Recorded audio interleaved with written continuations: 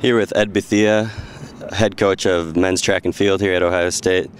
Ed's been here for 7 years now, his first year as head coach. Ed, could you just talk a little bit about your new role as head coach and then introduce us to your new staff? Well, the first thing that we had to do was hire a staff, which was in the last 6 years we hadn't had any staff changes short of a couple of volunteer positions. So that was the first thing to do. Next was to make sure that our incoming class of freshmen got settled. We had a pretty good class coming in this year with a couple of number one, number two guys in the country. So we wanted to make sure they got off to a good start. But as head coach, the new role largely has been that everything passes through you, and in the past, Coach Gary had taken care of a lot of those things. So that transition has been pretty smooth, and the department has been very supportive of us going through that transition. All right, and then could you just talk a little bit about Bryce Allen, your new associate head coach for cross country and distance, and Ross Richardson, your new throws coach? Sure. Yeah, I've known Ross since he first got into coaching when he was back out in northern Arizona. We've been friends throughout, and I've kind of kept track of his progress, and I've tried to mentor him along when he's asked me to. When I became interim, I thought that I'd be interested in at least talking to Bryce about the possibility of coming and coaching with me. So once I did get the job, I called him, and Bryce, with his 10 years of experience, his history of coaching a two-time steeplechase national champion, his numerous All-Americans, I thought would be a great fit for our group of guys and for what the program needs. He's going to be my associate head coach. He's going to head our distance runners and the efforts that they put forth. So I thought that he would be a great fill, and I'm very fortunate and thankful that he said yes to coming aboard. And Ross, when the distance position opened up, I reached out to see if he'd have any interest in coming in and being our throws coach, in that Ross has 22 years. He's got more coaching experience than anyone else on the staff. And fortunately now he makes me not the oldest person on the staff. But with 22 years of experience, numerous All-Americans, and his different experiences, spending 5 years over at Purdue, he has a wealth of knowledge, has a very good understanding of our championship season and what we want to get out of that championship season. So I think that both those guys are going to be great for our program, great for the university, great for the department. Can you talk a little bit about your current roster and who some student athletes might be Buckeye fans might want to keep a close eye on this season? Yeah, we've got a number of guys that I think would be great guys to watch. Demoy Bogle coming back in the hurdles, the short hurdles as a junior, I think is going to be very good. In the indoor 60 hurdles, he was a national qualifier last year, indoor and outdoor. Tim Faust was a finalist in the 60 and in the 100 meters outdoor and the 200 outdoor last year. We've got number one recruit in the country, and Donovan Robertson in the hurdles from Berea, Ohio. Our 4x4 last year were 7th indoor, NC2A qualifiers outdoor last year.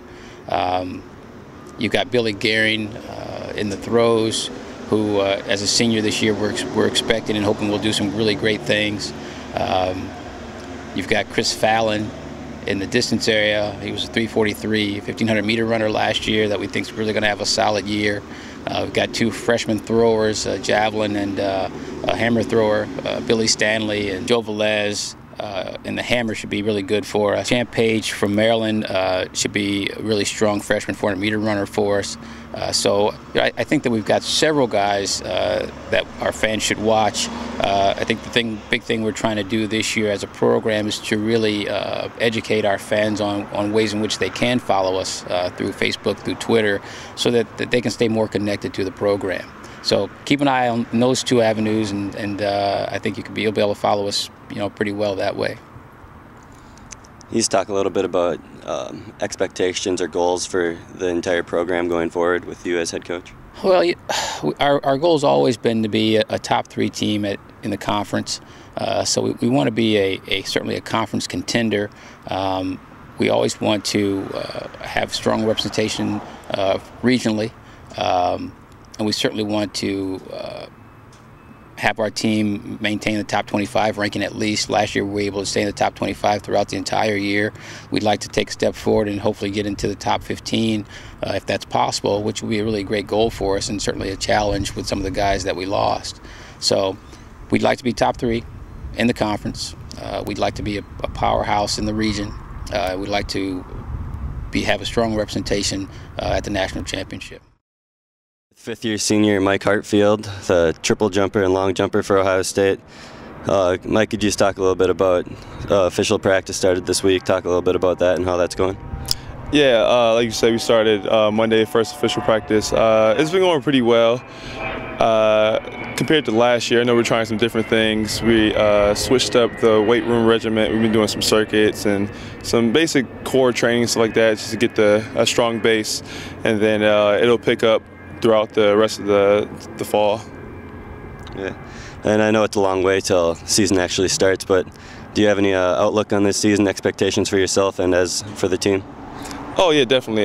For myself, I'm looking forward just to a healthy season period, because last year I was hurt basically the entire year.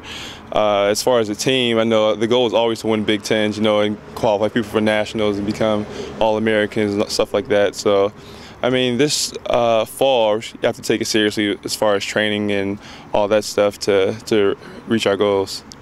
Last season, you made the Olympic trials. You placed 6th at the Olympic trials in the long jump. Can you just talk about that experience and what it meant to you? It was a really great experience. It was definitely the biggest meet I've been to. Just a great opportunity all around to try to go out there and compete with some of the nation's best to try to make the Olympic team.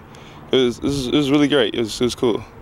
Do you have any plans after this season? What you want to do following Ohio State? Yeah. I definitely want to end my senior year three-peat as an outdoor long jump champion. That would be great.